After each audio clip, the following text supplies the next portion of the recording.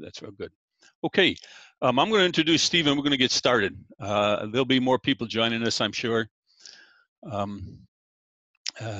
Before we're done here, we're going to start with Stephen MoreSun of MoreSun Woodworking down in Mountain Rest, South Carolina. And I've worked with Stephen now for 4 or 5 years, and he has become one of my favorite people in the world.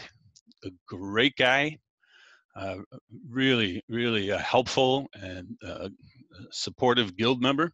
And he's recently been working on his shop and improving his shop, and so we'll have some things to show us. Although a couple of days ago he sold his wood miser to Marcus Briggs Cloud of Egon Ye Felicia, so we won't be able to see that wood miser, but I think you'll probably have a new wood miser to show us, so that'll be fun. But without further ado, I'm going to turn it over to you, Stephen, and see how that goes.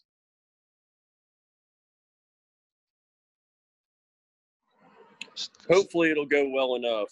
Can everybody see us and hear us? All right, so I got Ben Loveland with me. He's a shop manager and designer for us now. And we're at what I guess we call our new shop. For a bunch of years, we worked about 5 miles down the road from here in a shop that's basically in my front yard. And while it was a nice little timber frame shop, we had a working space of about 22 feet by 32 feet, which was lovely for 1 or 2 guys. But once we grew a little bit, put more people in there, it got pretty tight and crowded.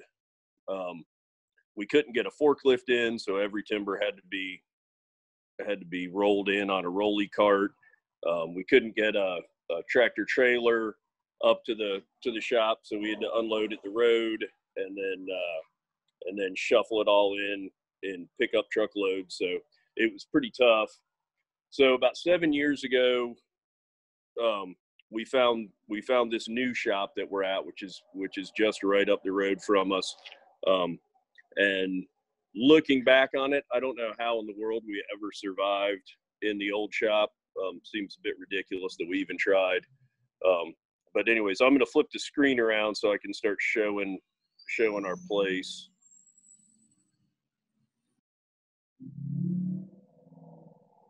All right, so here we're in downtown Mountain Rest, South Carolina. This is pretty much the entire skyline of Mountain Rest. This was the shop that we bought. It was built in 1960 as an apple packing plant, which is what the industry around us was. And it's now kind of shifted more into a little bit of tourism. Not a whole lot going on here. So we moved out of the shop that was exceptionally small into this space, which seemed big at the time. It's 50 by 60, and then we enclosed the back porch on it, which gave us another 10 or 12 feet. So it's roughly 50 by 70. At our original shop, when we unloaded a tractor trailer, like I said, we had to unload at the road and shuffle in. So it was basically an 8-hour process for at least 3 guys. And the first time we unloaded here, it took one guy to about 20 minutes to do it. And we just couldn't even fathom the difference at the time. So we got big sliding doors in the front coming in here. Mac just mentioned that we just sold our sawmill to the Native American tribe that we've all been working with over in Alabama, and this is what we replaced it with, which is a Cook's sawmill, an HD 32, and we can cut a 32-inch log. We can really only cut a 28-inch wide cut, but we can start with a 32-inch log theoretically. We can cut 28 feet long, and while it's on wheels, we don't actually intend to use it as a portable mill. It's electric, and so we've got a separate electric hydraulic pump over here that runs everything, and it's been a huge upgrade for us. We do a lot of resawing of antique timbers, and we buy a lot of rough cut timbers that we'd like to fine tune ourselves. We use it for cutting a lot of backing angles, funny shaped posts if we're doing an octagon or something along those lines. And then we added a door over here with some outfeed tables so we can slide the slab wood and the offcut timbers outside.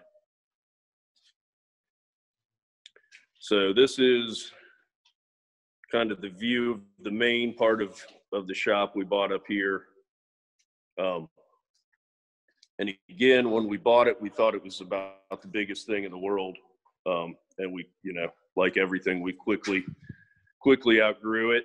We've got a tool room over here that we've got a separate door we can lock. So if someone's going to steal our tools, they got to break through at least a couple of different lines of barriers. And we keep pretty much all of our regular shop tools on these small scaffolding carts. And so we try to have one set up for each guy. So you got a mortiser, a 7 1/4, a 10-inch, a 16, a sander, a planer, router, a couple of different routers, some cordless stuff. So everybody can move a cart to their spot where they're working. When we first moved in here, all the walls were just plain rough cut boards, and the ceiling was just plywood, and we had a huge lighting problem. Made a huge difference when we just came in and painted the whole thing white. Really brightened everything up drastically.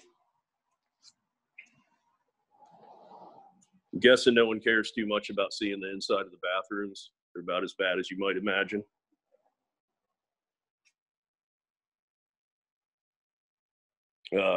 Ben's office is in there. It's where he sits and does most of his design work or watches YouTube videos, whichever he prefers. So the property that we bought is essentially, it's pretty much exactly 1 acre. It's a perfect rectangle. And when we got it, it had this building up front, and then in the back, everything out here that you're looking at now was just an open grassy pasture, which we pretty efficiently turned into a giant rutted out mud pit full of stacks of timbers and tarps that were blown off and all kinds of a mess. So it took us a while to get around to doing it, but we finally built a new shop. Feel free to chime in. We finally, you're doing a great job. About 3 years ago, I guess, we started down the road of building this new shop back here. We cleared out all the grass and put down gravel. Sorry, I'm having trouble with this thing that Eric talked me into buying. And we looked at a whole bunch of different options for what to build and how to build. And of course, we would have loved to have just built a big timber frame building, but that was a bit out of our time and price tag. We thought about doing like a regular metal building or a Morton building or something along those lines. And we just really wanted to do something that was just a bit different. And so what we came up with was pouring a big slab, 60 by 100, and we put a storage container in each of the corners. Well, you can get it right there, but each corner has an 8-foot by 40-foot storage container or shipping container. And then on top of the shipping containers, we put up timber plates and then set conventional trusses on top of them. So inside, we've got 46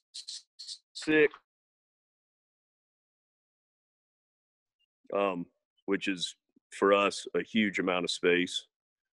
In the truss design, we put a 6-foot overhang on each side so that we'd have room to stack stuff that we should probably just get rid of anyways.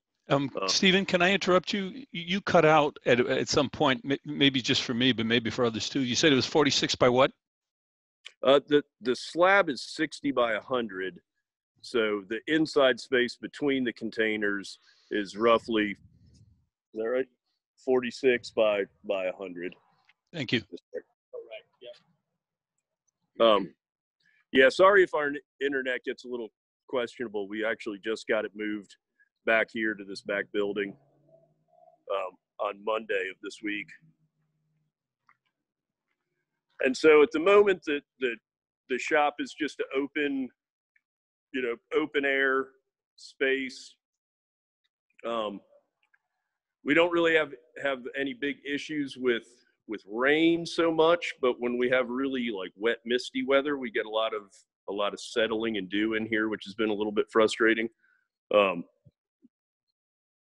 But for us in this climate, we only have a handful of days in the winter that are too cold to reasonably work outside. And so on those days, we go back to the other shop.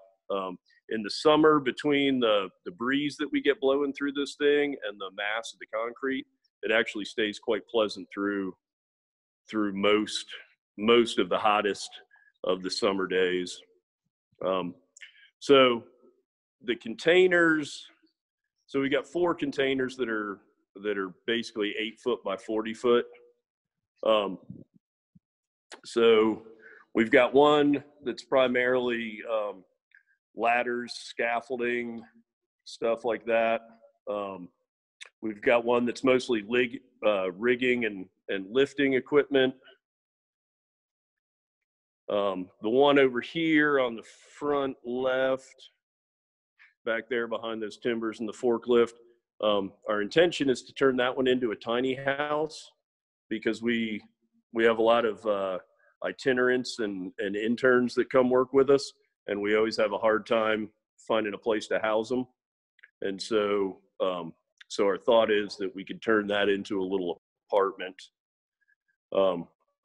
We had initially intended for the containers to house all our regular daily tools, but what we found, let me swing around here. What we found was with our little scaffolding tool cart set up, that lip coming up into the container, which is about 6 or 8 inches, is kind of a pain in the butt to roll stuff in and out of. And so this here on the left where Ben is headed, we just framed that in, and we're working on putting a door in there, and so we'll have a lockable tool storage space there. And that's honestly about it. That's pretty reasonably small shop, but it's given us some room to spread out. We can separate out and work different jobs in the front shop and the back shop, which has been quite nice. The concept behind the trusses that we set on here was that middle section, you can see we've got Advantech up there, and that's actually a floor rated truss. So if any necessity arises that we need some more office space, we can figure out a way to put a set of stairs up there and have some office space, because that's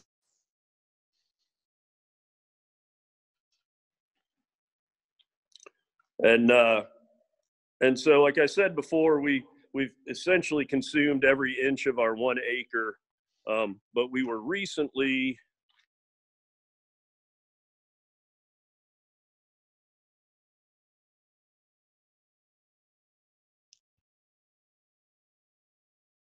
Stephen, you might have moved out of Wi-Fi range. I'm in there. and a house up there. So now we do theoretically have a little bit of room to spread out if we have to. Stephen, I didn't catch what you said there. You kind of like walked out of range, or the Wi-Fi cut out on you. So you said you consumed every square inch that of your space, and then you solved the problem. How? We were able to buy 3 acres next to us. Oh, fantastic. Let me see if I can get in a better spot. So now we don't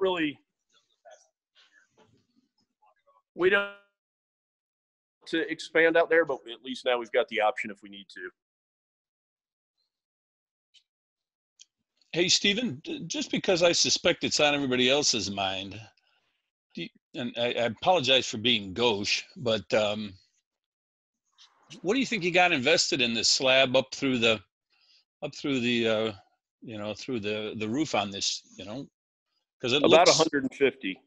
Yeah. So that's a heck of a shop for 150, it seems.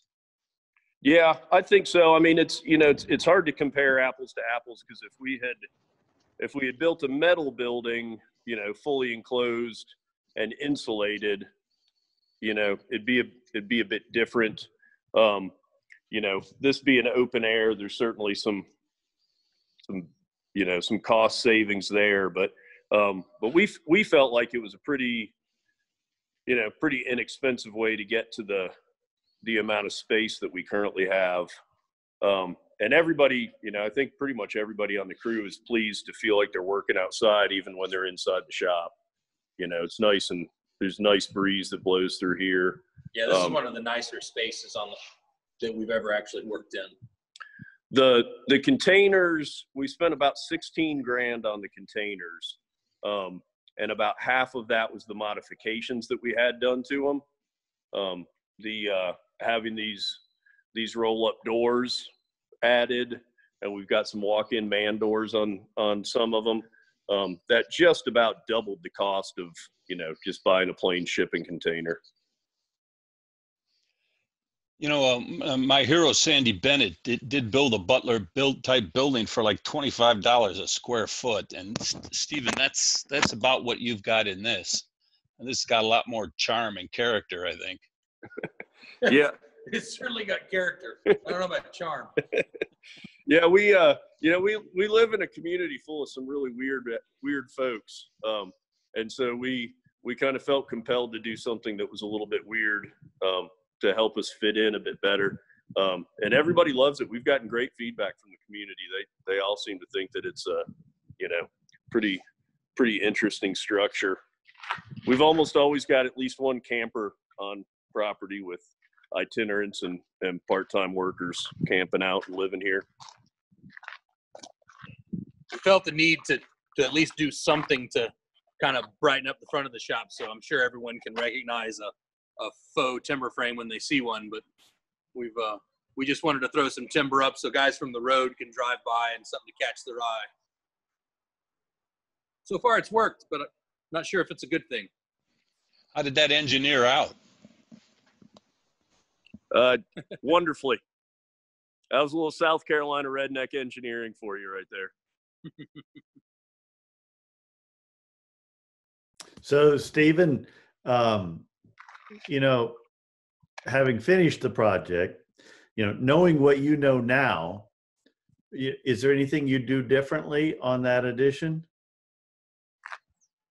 Well, of course I'd make it bigger if I could, but we were maxing out the entire space of the property. So that wasn't really, wasn't too much of an option. But now, honestly, given what we had budget-wise, and what our goals were, at the moment, I'm pretty pleased with what we came up with. Now that we've put these timber racks, they're like Home Depot style timber racks in here on the side. We've kind of eaten up another 5 feet on either side of the building, which has constrained our space just a little bit. So again, I wish I had more space. But now at the moment, we're pretty happy with it. The biggest weather issue we have is, driving rain doesn't really cause us any trouble. But when we have a really heavy, misty, dewy kind of day, it will, halfway through the shop, it will look like it had rained when it's really just condensation. And so I think at some point we're going to have to face the reality of closing this end in. The far end is no big deal. We're probably going to put a big garage door down there because we don't really have a whole lot of access anyhow. So closing that side isn't a big deal, but closing this side, we really want to keep it as open as possible. But at some point we're probably going to have to do something. And then we tried to keep this space as open as possible between the two buildings so that we can, you know, we can pull our vehicles out of the way here, and we can easily get a tractor trailer in to load and unload and all that. And Steve? It's rated for a larger truck like that to pull in. So if it is a downpour and we have to unload a truck, we can drive the truck straight into the shop and unload in the dry.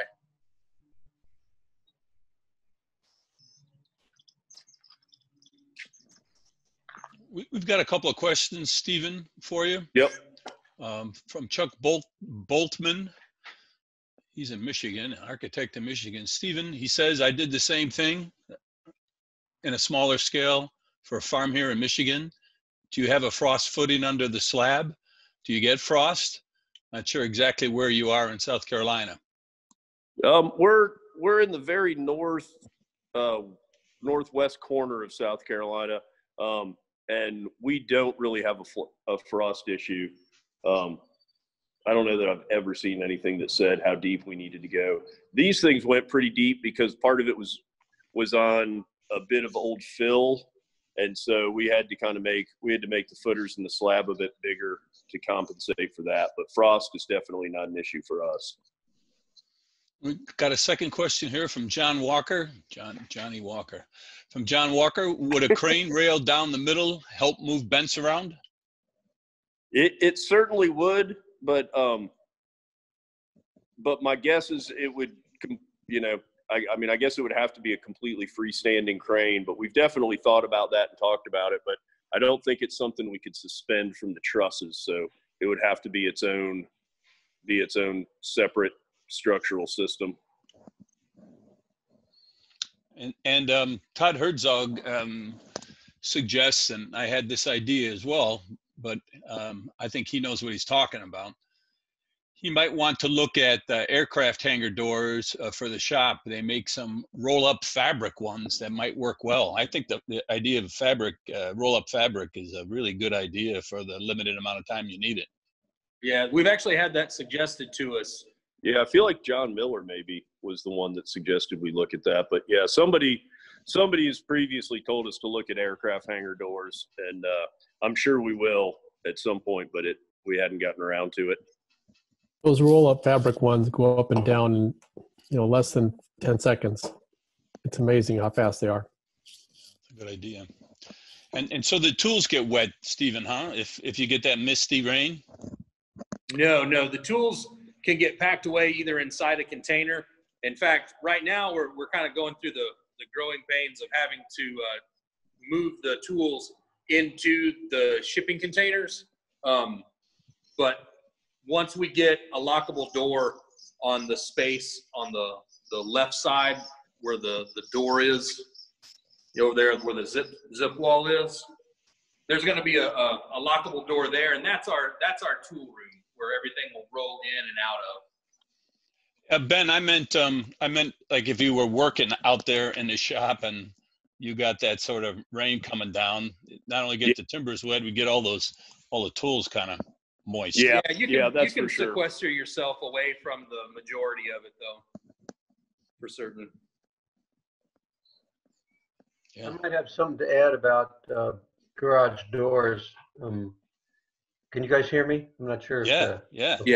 So, Dennis from Benson's, and we built a couple of shops with 20-foot garage doors, and we made the mistake of not, we thought we should have gone with the Cadillac doors, because the 20-footer is really a 12-footer that's been, inflated, and so it really wasn't, it gets repaired all the time.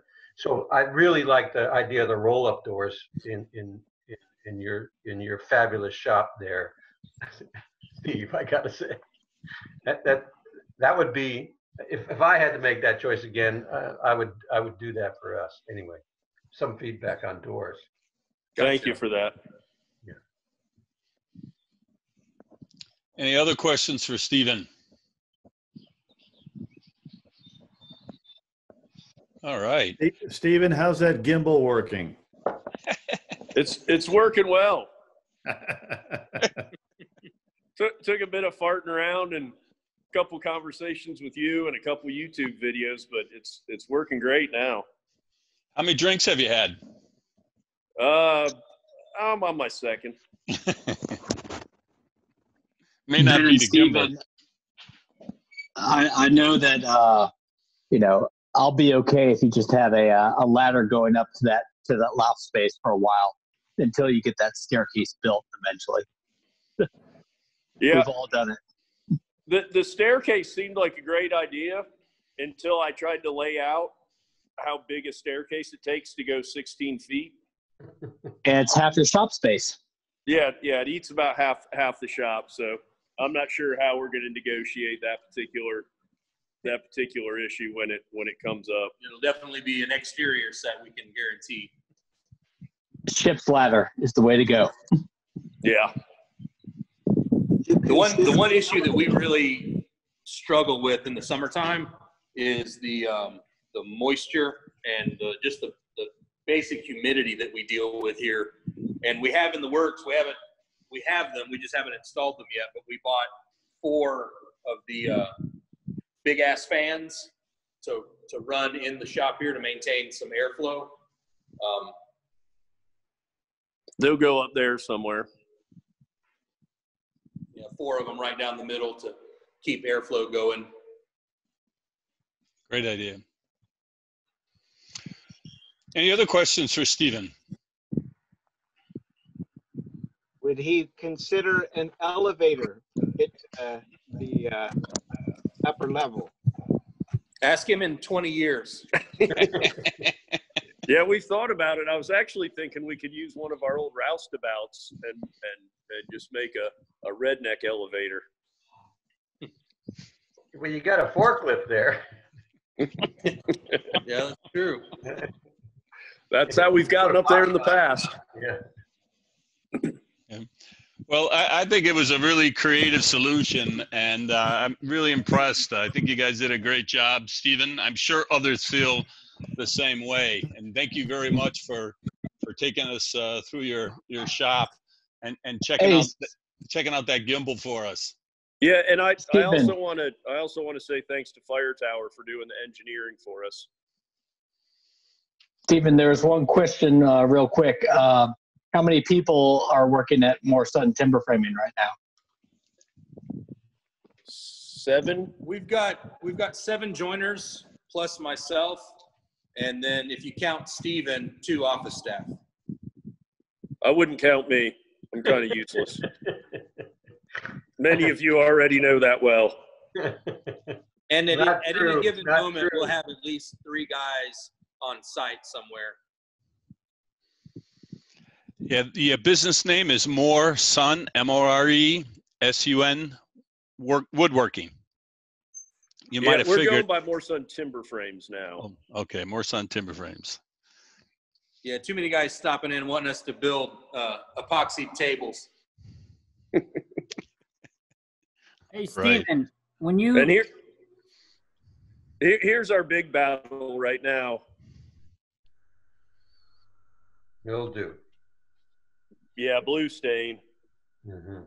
In this case, it doesn't really matter. The client doesn't care about it, but it's definitely a big issue for us down here in the summer. Hunter, you going to ask a question? Yeah, I had a question. When you started off as like a one-man shop, were you doing timber frames or mostly furniture? Got mostly drywall and pressure-treated decks. How'd you transition from that to timber frame? The the theory when I started out was that I wanted to be able to do furniture, cabinetry, timber frames, whatever came up. I had a little bit of a background and all. Happened that over time we just fell into more and more timber frame work, and it's really, really hard to compete with, you know, with other cabinet shops, because that's all they do, and they're very well set up for it, and they're much more efficient than we are. So we still get to do a bit of furniture, a bit of cabinetry, usually when it's something that's so weird no one else will touch it. But or a client wants something to kind of match their frame. Yeah, we do a fair bit of pieces of furniture to kind of match what they have, but we just found that it was too hard to do as many different things as we really wanted to do, and so we kind of just settled into chasing timber frame work more than anything else. Cool. Thanks. Okay, I'm in the interest of time, and John Miller runs a pretty tight schedule, it seems, and I want to make sure that everybody here is going to stick through John Miller's tour. So we're going from the southeast. Oh, first off, thanks Ben, thanks Stephen. Really, it was a great pleasure to see you again, and a great pleasure to see the shop. Yeah, you're welcome. It's good. Yeah, you're welcome. We were glad to get to do it. Yeah, fantastic. But I'm still going to come down there and see you. So it's because you put it on the tour, you know, shop tour. Doesn't mean I'm not going to come down and see you. So you didn't get out of that. We got a spot for you anytime you come. All right. Okay. Oh, so we're going to go from the southeast to the other side of the country, all the way about as far away as you can get in the continental 48, and go to the northwest and visit with John Miller of Cascade Joinery. Cascade Joinery has been around for a number of years. It's very well known for its design and for the work that it does. John has been a big supporter of the guild. He's been the president, the treasurer, the secretary, you name it. John served many years on the board and has worked on all sorts of committees, just like Stephen has.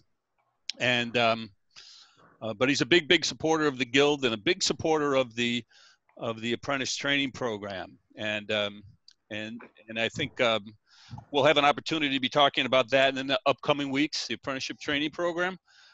So that's not the topic for tonight, but I do want to commend John on his business model, which suggests that he really does need to have really qualified people to do the work that's doing. So John has a different approach to that, and when you get a chance sometime, you might want to sit down and talk to him about it. But tonight we'll visit with John out in geez, John, you're out in Ferndale, is that right? Or are you in? Yeah, yeah. Yeah, you're in Ferndale. We're in Ferndale. Not yeah, Bellingham just north of Bellingham. Yep. I mean, we're 10 miles north of town, so in the little town of Ferndale, or near it anyway. Yep. So I've never done this on my phone. I always do it sitting at a desk. So I need to hit share screen. Yes. Is that what'll? Okay. I think that'll work for you. All right. Screen. You have to choose the screen. I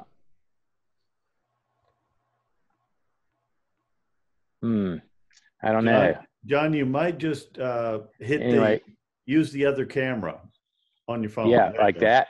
Yeah. Now, can you guys? Yeah, now you can see. Okay, sorry. I did have a lot of notice. Mac told me, asked me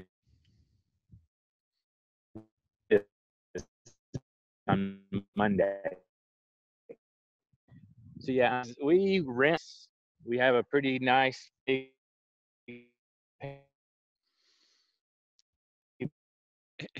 Hey, John, I think you're a little bit far from the Wi-Fi. You're breaking up a bit. I am. Yeah, and part of that, about 15 by 40 of that is an office. We have 4 people in the office, project manager, me, and a sales guy, and an admin person who's part-time. We use the loft up there for storage. about 50% junk stuff we ought to throw away, and the other 50% extra fasteners. We keep all our tools. We don't use a lot of complicated tools. We have a pretty good selection of the standard portable power tools. And they're all back here. Kind of everything has a place. We do some lean, kind of try to 5S stuff and keep it, more visual. This is our kind of power tool area. Recently, we've started doing more finishing than we used to do. These are 8x12 16s that are purlins for a project that we're working on now. It's going to go to Alaska next summer. I was going to go this summer, but the guy's primary business is taking people off of cruise ships and showing them around. And obviously, he doesn't have much going on right now. John, Yeah, why are you doing a lot more finishing, do you think? Because people want it. people are willing to pay for it. So yeah, these are all sanded to 100 grit. We won't use anything but low VOC water-based finishes or the citrus-based finishes like Heritage Cells. These are units that are about $1,500 a piece. The fine 6-inch orbital sander with the dust collection, but they do pretty good. We're getting ready actually to install some air circulation dust collection because it's just really hard to get the fine dust out of the air. We also use this. This is actually a floor sander that has had the handles taken off, and we can set it up on the timbers and use that floor sander, and it's got it takes off wood a lot faster than anything else we've tried to use.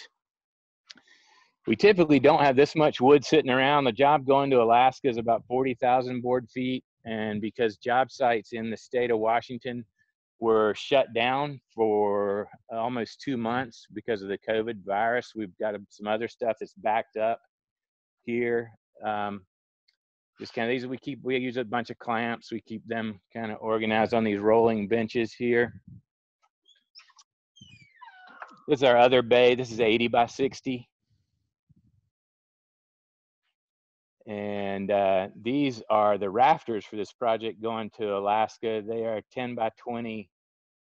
They're RFV KD. These are boxed heart, and we had Fraser Wood kerf them before they dried them to try to minimize the checking on the surfaces. And if you can see, it worked pretty well. Oh, it's really beautiful. It's beautiful material, John. Yeah, typically we work, 90% of the work we do is fur, RFV KD, select, free of heart center. And we only go to boxed heart when we have something really big like this. But you can see when you kerf it, it's amazing how little checking you'll get if they're kerfed on, and if you can hide a surface. This is one of the finishes, the rafter tail. And the posts are 12 by 22s, and this is the slot. This sits down on the post right there. The top of the rafter is on the bottom. This is a brace mortise. The braces are 8 by 12s. And that double step. And this is the collar tie with you can see where the tension rod, the steel rod's going to go through for the collar tie. And this is the tenon at the top. That timber, John? We did. Oh, you did? It's on the bottom. Okay. That's the top. Yeah, they're all curved. All the rafters are. Yeah. So, our shop is kind of modest. There's not really, we don't have a lot of fancy stuff around. We got a lot of talented people. And we lease this facility. We used to own a building, but at this point, we just lease this facility. So we haven't spent a lot of money fixing it up. We do have some expensive MyFell tools. I'm convinced the label that says MyFell is $3,000. But the tools are really nice, and we use a lot of them. This is slaughter, which we use a lot. We don't do much traditional joinery out here in seismic zone C and D. almost everything we do has hidden steel in it. We do have, we just finished a job that had a lot of round log work in it, or turned poles, not really logs. And we have this big lathe that we made, and we use it. We can actually turn, not very fast, but we can turn some stuff on that. And we got a motor. I don't know if you can see here. Sorry, I'm not much of a cameraman. This picture that I'm looking at is so small, I can't hardly see it. So yeah, this is just so we can very slowly turn the timber. And then this is the tool carriage that rides back and forth, and we can move different, we can put mount mortisers or whatever saw on there to, so we can always index off a center, you know, so everything is indexed off of the center of the pole, and then we have known heights above. I don't know, now I can't see my screen. I mean, can you guys see my screen now? No, we see your background. Or at least I see your background. Yeah, no, that's No, the water. That's the water somewhere else. If Ken would stop sharing his screen. Ken Gordon. Ken Gordon. Let's see if I can figure that out. Ken, are you there? John, you can also share your screen again. Try doing that. I tried that and it said it wouldn't do it. It says you cannot start screen share while the other participant is sharing. I wonder how Ken got started. I'm looking for Ken now on the. Okay. Ken, let's see if I can shut down Ken's thing. Anybody have any questions? Yeah, there are some questions that folks have for you. Here we go, Ken. You're muted, Ken. Was that a Zoom bomb? Is that what they call that? Yeah, you can boot Ken and just he can sign in again if he's really meant to be on the call. Yeah, yeah, that's what I did. Good for you. Sorry, Ken. All Come right. back, John.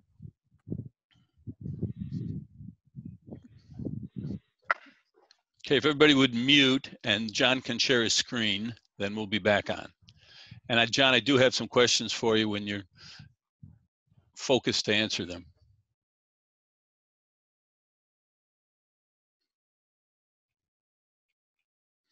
Hello, hello, John. You there, John? I'm here. Okay, fantastic. All right. All right. I do have some questions from the audience, John. Okay. Could you take those? Are you ready for them? Yeah. First off, a comment.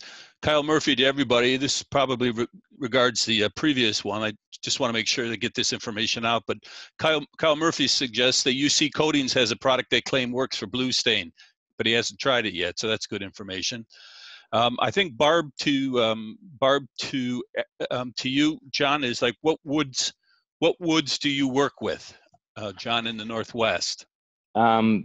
It's I'd say 90 to 95% fir, and then the rest of it's cedar. You know, yellow cedar, Port Orford cedar, or red cedar. All great materials. All great materials. John Walker asks, what are the most popular finish colors these days? Dark, light, pickled, or natural? What are you finding from people that are asking you to do? Most of what we put on is clear. Some stains we use mostly Sanson products, or this other Malexi, which if I can find it, here it is. This is Malisi. This is what we're putting on this frame right here. Again, low VOC water-based products. This is called Malisi's Waxy Finish. We're putting 2 coats on in the shop, and they'll apply a 3rd coat on site. Are you protecting against anything for this particular frame, John, or is that it's interior but they just want that sort of a finish color? Yeah, it's interior. Most of it's interior. It has one corner of it has a porch and a big cross gable.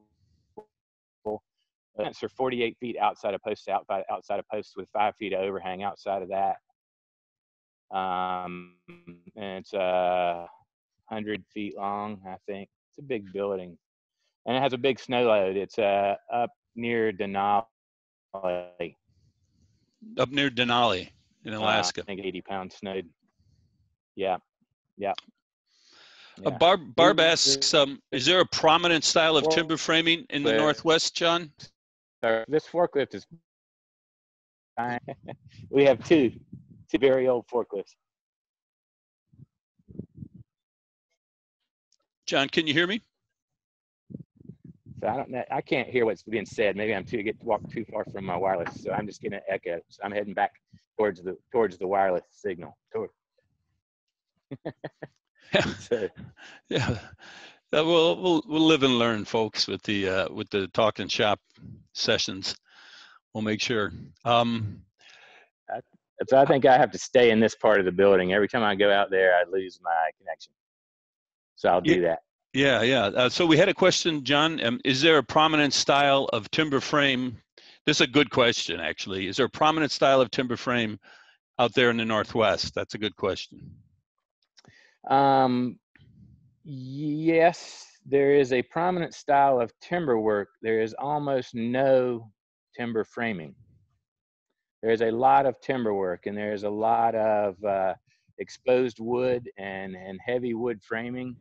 There are almost, you hardly ever see any knee braces or kind of traditional store. We don't do capes, garrisons, salt boxes. Every now and then we get a barn, but most of what we do is more modern, tend to be lower pitched roofs and flat and shed style roofs. So most of it is more modern, lots of glass, lots of stone, and lots of big timber. And people are, VG fir is so common and popular around here that it's one of the biggest challenges for us is explaining why there are knots. And look, and I mean, look at this material. It's beautiful. Yeah, it's absolutely gorgeous. It's still, and then somebody be like, why are there all those knots in that? Like, because it's a tree. It was a tree. Yeah. Well, a good friend of mine, Ben Broomgraber, would say, "Hey, a tree's got to make a living too." So yeah, he's on the call. So, yeah. Otherwise, I wouldn't have attributed it to him. Todd, I'm sorry. I thought I saw a question from Todd, and now I don't know what. Oh, there it is. Are the timbers S4S after drying or before drying? They go into the kiln oversized rough, and Keith is the one who could probably answer all these questions if he's still on the call.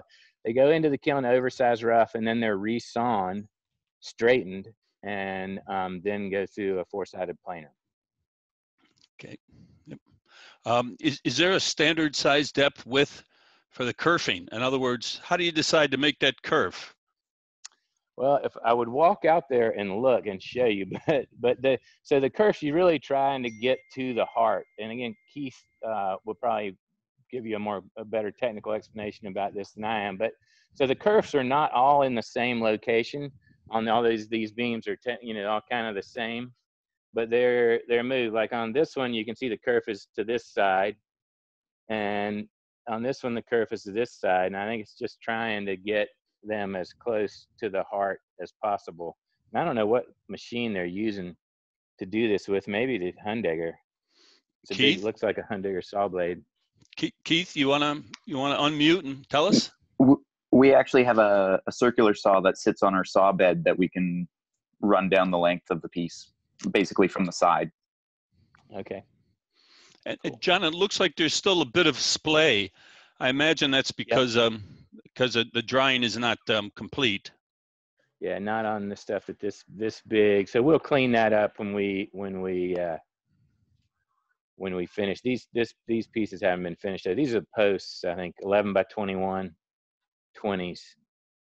And we haven't cut these two posts yet. But we'll clean that up and flatten it off when we do the fab work. And if you hadn't dried it, it'd be a lot more movement, a lot of checking, a lot more movement, and a lot of splaying going on for sure. John Walker asks a really interesting question for us, John, here. Is anyone asking about CLT construction in conjunction with timber framing?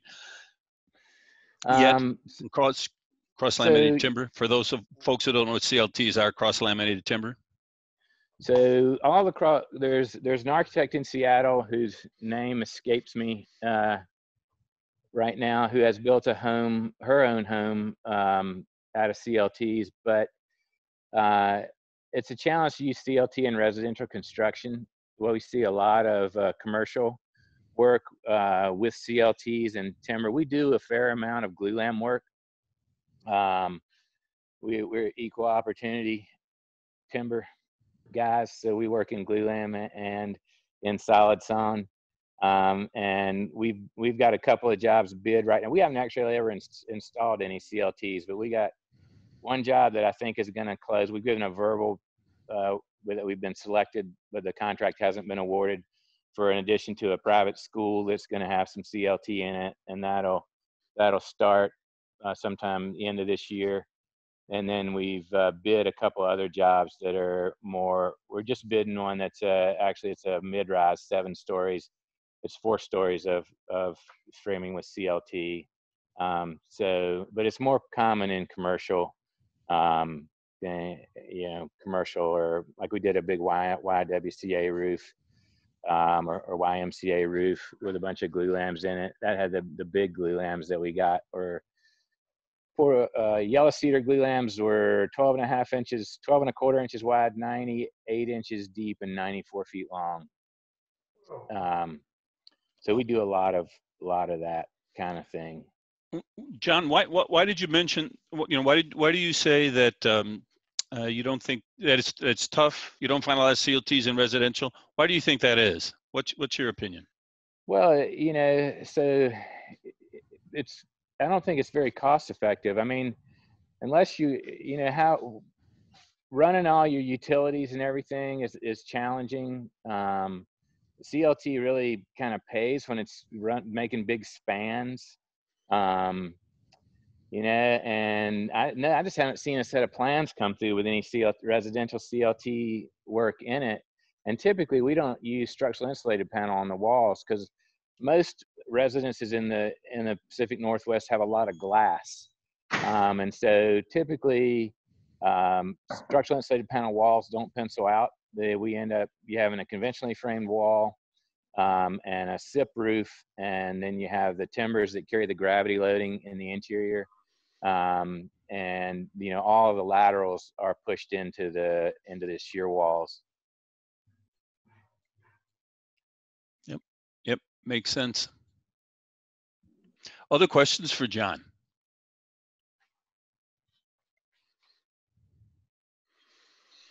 Well, at the top of when John started, he was mentioning something that really kind of almost protected me there, and that was because I'd only asked John to do this with very short notice. So I have a personal thank you to John for pulling together this in such short notice. But he's one of those go-to guys. You can generally expect that John's going to perform. So I'd like to say thank you very much to you, John, for saving my bacon and helping me out there. I like your shirt, by the way. Cascade Joinery sign there. Yeah. There you go. So, yeah. All right. All right. Well, it's my pleasure. Yeah. It's a beautiful part of the world that you live in out there, John. Unbelievable. Yeah. Unbelievable. Yeah. Yeah, it is. Thanks. Okay. Thanks. Y'all all have a nice evening. You too, John. Nice job. Don't do that. Bye, y'all. Bye. We are going to have another Talkin shop. I think it's July 8th. You can check it out on Weekly Guild Notes. July 8th, we're going to go up to Garland Mills, and we're going to it'll be a longer tour. So we're just going to have Dana Southworth give us a tour. He's out there practicing already. So that'll be on July 8th. But we also have some upcoming sessions. One of them with Ben Brungraber, who's on the call today. He's going to be talking about heavy timber trusses That'll probably be a good one. I don't know. I'm just guessing. I'm thinking that'll probably be a good one. So you might want to catch that, and then also we're going to have an ATP. We're going to have a second ATP session in the upcoming weeks. So keep an eye out on that. We'd like to have people join us to discuss how they feel about the ATP. We focused on the journey workers, and there was a lot of support. And people cooperated very well to focus on the journey workers and the apprentices. Really appreciate that. But now we're going to be opening up the floor to anybody that has something that they'd like to say about that apprenticeship training program that's coming up. I'm sorry, that's coming up in the next couple of weeks. So take a look at that. And Dick Schmidt has agreed today to speak on knots, on the sizes of knots. And that's going to be a really, I think, interesting, eye-opening session, because they're not as big as you think they are. And so that's going to be something that's really helpful for timber framers, particularly the ones that are using ungraded timbers, so that you can use your timber more effectively. So please do join us in the future. We're looking forward to having you. We had up to 60 people here tonight. So that's great. We haven't hit our limit of 100 though, but one of these days we will. So thanks, folks, and we'll see you in the next one.